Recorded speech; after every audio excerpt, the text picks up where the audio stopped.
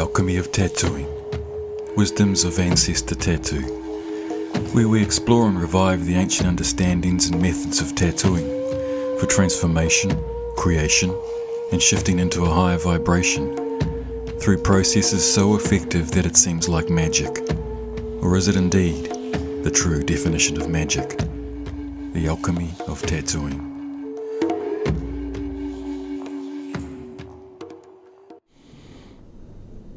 Hi everyone. This episode will be talking about the vibration and energy of lines, shapes and designs, the vibrational frequency of symbols, and the lines and patterns we put on us as tattoos. This concept is real, it's a technology, it's something the ancients understood and used, and it's something that has a profound effect on us, the human body, and anything that's in the energetic field of that pattern or design. Now, when we look at a design or a symbol, we get a visual response within us. It may trigger a feeling, it may be appealing, it may represent something we are already familiar with, it may trigger a memory or an understanding in association with that symbol or pattern. These are all things we're familiar with and we have all observed.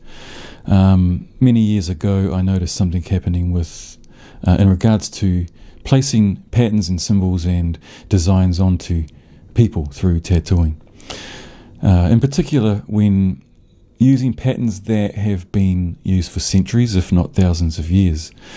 But also modern symbols or symbols and designs created right now for someone. What I noticed happening with my clients sometimes was an energetic response or shift, sometimes emotional, a combination of emotions, or a release of blocked energy, or an opening up of a particular connection to something spiritual or their inner self, their higher self, their ancestors. I remember the first times this was really becoming noticeable, and I had this download realization that connection to the Modi or life force energy was taking place. I would have clients coming back to me or writing to me explaining something had changed since their tattoo. Some were saying healing had taken place. Some were saying an energetic shift had occurred, and where they had been blocked in life previously, they now were moving forward. Many examples of other things occurring as well like this. Now, I understand a lot of this happens also when we're using intention, and I'll talk about that later, but what I was seeing was what I believe to be initiated from the design itself. I understood that there was some sort of energy being emitted from that design, that certain designs and had certain causes and effect. I believed lines, shapes and symbols emitted their own vibrational frequencies, and there was a noticeable energetic relation to the pattern. And I was like, wow, what if we understood this clearly and we could use this? We could create designs and patterns purposefully to facilitate effects that this would be awesome. What if we really understood why certain designs and patterns have been used for thousands of years unchanged? Because they're not only a visual aspect, but also contain a certain resonance and energetic frequency. What if these symbols have been programmed and hold energetic information for a purpose? How can we tap into that and now create our own, specific to a certain individual and purpose? So I spent years trying to make sense of it and trying to find out a way of explaining it and understanding it. I wanted to work out a way of purposefully facilitating it. From a young age I was able to see this vibrational line around things around people, around trees, stone, a table, around everything. Even when I drew a shape on paper, I could see a line of energy around it, and I knew this energy was created by the shape, and that the shape was emitting some kind of power. This idea that shapes and designs emit a vibrational energy is in fact true. It's real, it's measurable, and it has an effect on us. This is something the ancients in all cultures knew about.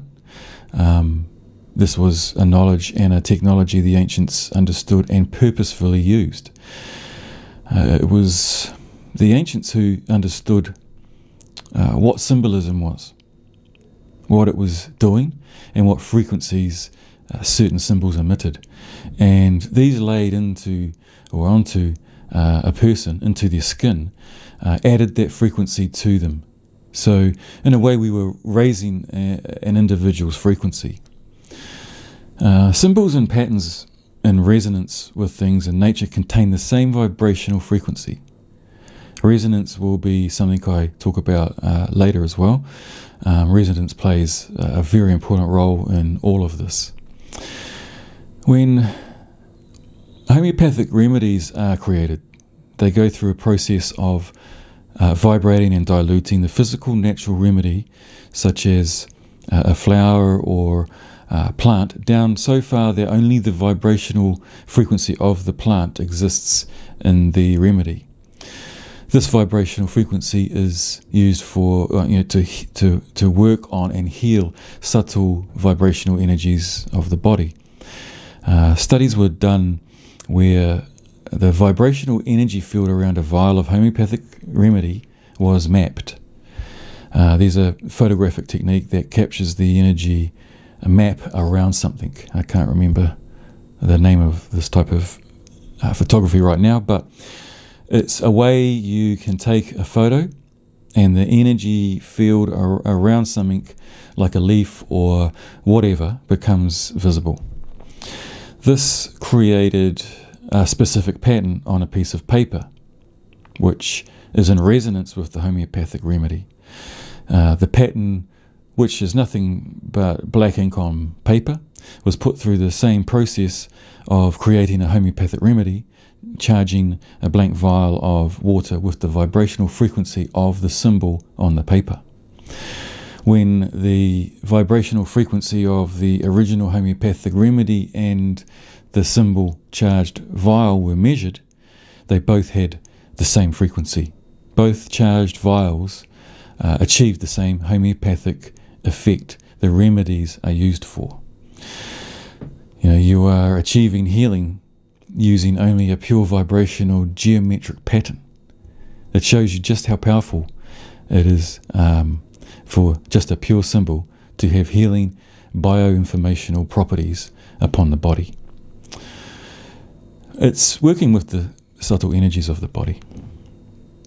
So there is an energy and vibrational resonance that emits from lines and shapes, a measurable energy and evidence that shape creates a vibrational frequency.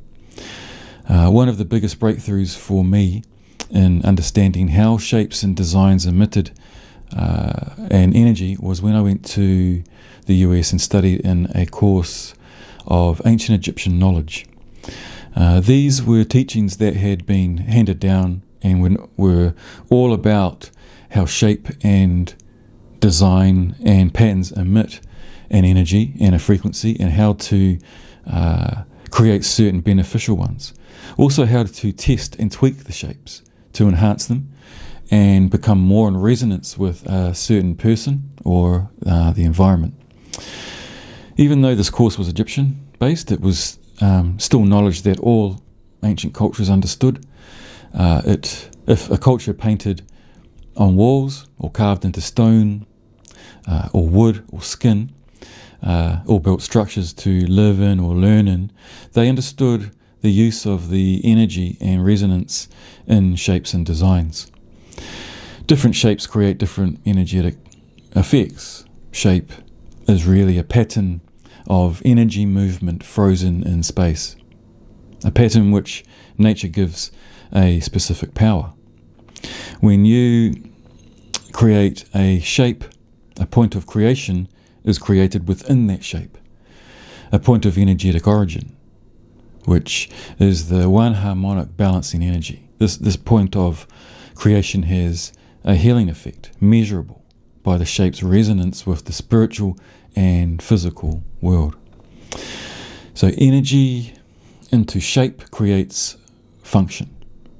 In other words, energy is programmed to perform a specific function or take on a certain power by the movement pattern it is given by nature. That movement pattern, frozen in space, is shape.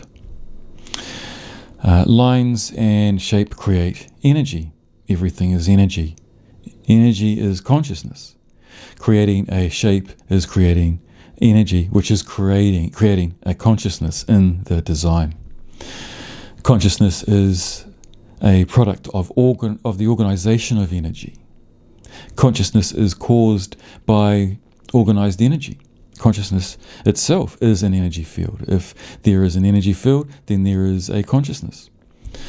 Just as in animism, which is the most ancient spiritual belief system on earth, our ancestors of all cultures understood that everything has a consciousness, that there is no difference between the spiritual and physical world, and that the soul or spirit or sentience exists not only in humans but also in other animals, plants, rocks, mountains and rivers, even words.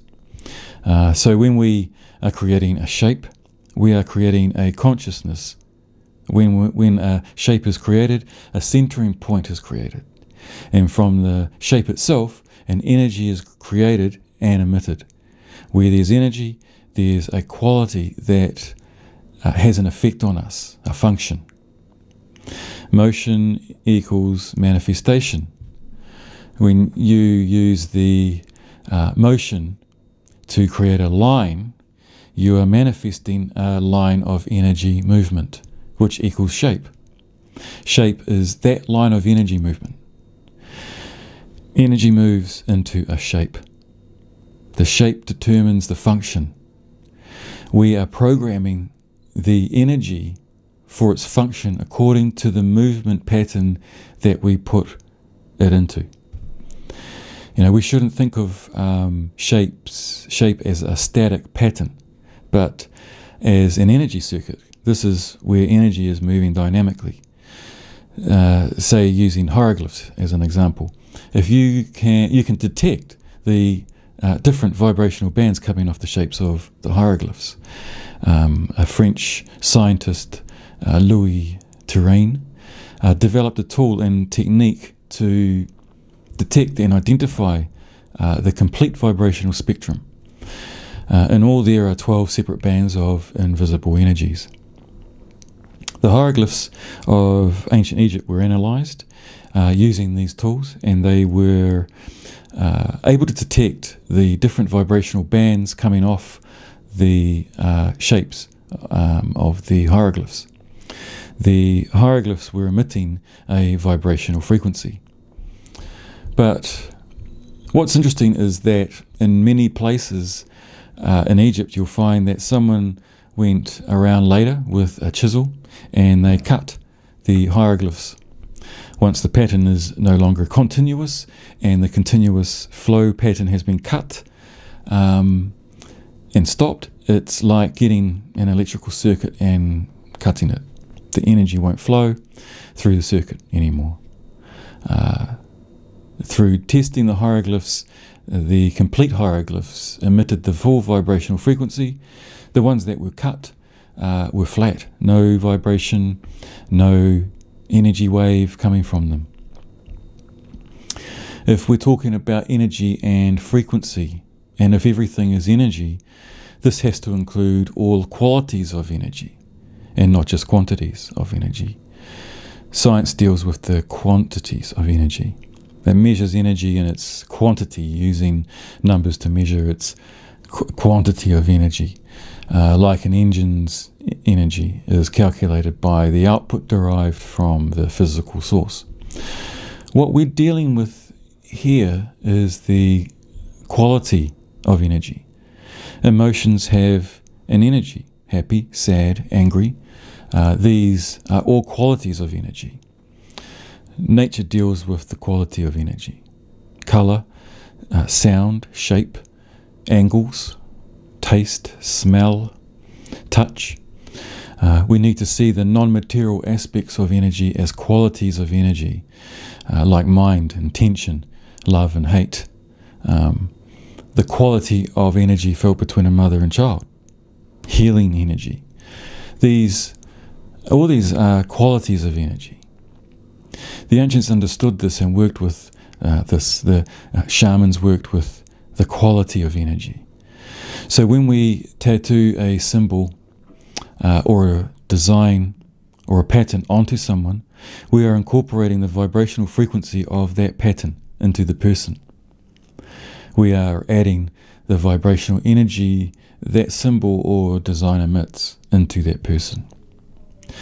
Everyone has their own vibrational frequency, and when you add a symbol or design that is on its own vibrating a beneficial energy, we are now raising that person's vibrational frequency, or at least aiding it to come back into balance if that person is not in balance or stuck in a low vibrational frequency. We're able to raise or bring back into balance the vibrational frequency of that person. The human being is an open energy system in a conscious and continuous dynamic interaction that is influenced and influences the surrounding environment. The environment must be regarded as an integral part of the biological system. Our skin is the physical border between our inner environment and the outer environment. It is actually in communication. It's actually a communication system with its own meridians, chakras, and acupuncture points. Our skin, with these windows and doors, must be seen as a very important communication layer where the exchange of information between the inside and outside takes place. In many cultures, the skin is regarded as the keeper of information on every aspect of our lives. This understanding is the concept that our skin speaks to the universe, yielding it all our inner secrets, and also on the other hand, the concept that our skin draws the entire information of the universe into our hearts. Kiri o tua. The skin is the ear of the body. When a certain line or shape is placed within the body's energy field, or within the skin itself, there is a vibrational frequency, an energy signal now being received, an environmental signal. This now becomes part of the individual's vibrational frequency. There are ways to measure this energy in a design, and there are ways to test and ensure the design is in resonance with the person receiving it. We can see through these techniques if the design needs to be tweaked or changed in any way to bring it more into alignment with that person. I've been shown these techniques, and they are a really interesting tool to guide you through the design creation. This energy and vibrational frequency I myself have witnessed, and you probably have as well in different aspects, whether through a tattoo or holding a sacred treasure or carving, or when looking at an ancient symbol or being in a place of ancient importance. You can feel the energy like an unmistakable power, sometimes subtle, sometimes overwhelming, but it's there. For example, when I've been present when a person is receiving a mataora, the Māori full face tattoo, or the mokokaua, the woman's chin tattoo, you witness a huge shift in their energy. The person at the end of the session is not the same energetically as when they walked in. You witness them standing there afterwards, and it is unmistakable that their vibrational frequency has risen. They are now vibrating at a higher frequency with the energy of the pattern and the connection to their ancestors and the ceremony involved. This has all played important parts in raising the frequency of that individual. And it is unmistakable that the patterns and the resonance to the past and the ancestors who wore them have been brought together. And this is with all cultures. If you're tattooing the designs and patterns of your culture on you, then you are receiving the energy and the vibration that was programmed into them long ago. The same when you hold a sacred carving or tool or treasure, you feel the energy coming from that item. The pattern and the symbols carved into the piece are emitting these powerful frequencies. They are noticeable, they are measurable, and they are meaningful, and they have purpose. What's awesome is that once we understand what's going on here and how we can create certain designs and patterns to be tattooed, we can ensure they are in alignment with that person, that the design is facilitating its purpose for that person. We can ensure it is in vibrational resonance with the wearer of the tattoo. We can incorporate whatever shapes and patterns that emit the certain frequencies that that person requires or desires for healing, balance, strength, whatever the purpose is. Understanding this and the techniques open up the way of the ancestors and the way of our future. Tattooing is and can be so much more than just getting an image or pattern on your skin. Your tattoo is not a static mark without function. It is a vibrating energy emanating its purpose into your own body's energy field, and it can be programmed and purposed for whatever is needed or required. Shapes have shown positive effects on the body's energy field. Biogeometrical shapes produce a balancing effect on biological systems. The impact of geometrical shapes on the human energy systems was always universally recognized in our ancient cultures. This awareness gradually disappeared, and our modern approach is to consider the ancient forms either as symbolic art without function, or attribute them to the magical practices. Well, it is magic. The tohunga, the shaman, the druid, they all understood this, and it's time to bring this back. It's time to honour the knowledge of our ancestors. We have not been listening for so long now. Let's listen again. Let us reconnect. Sacred symbols and shapes that not only have symbolic value, but also emanate energies that facilitate a connection to spiritual life. All this information and knowledge I will be sharing in some upcoming courses I'm putting together. I'll be going deeper into discussion on the elements I have just been talking about and will be talking about in future podcasts, and all the branches of this work. I'll be sharing techniques, tools, and guidance on approaching and creating designs that have the desired energy programmed into them, and ensuring they are emanating what we want from them. So these courses will be coming up. I'll be putting that out there, and you'll know when they're ready. So yeah, I've got a lot more podcasts coming up talking about other aspects. So keep tuning in, and let's see where this takes us. Thank you.